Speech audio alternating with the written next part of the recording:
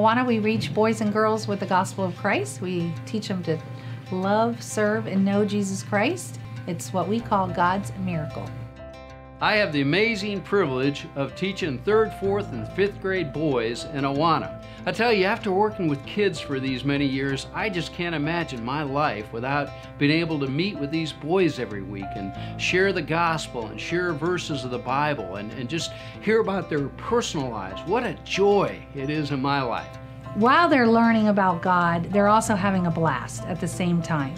We have our book time where the kids do their sections.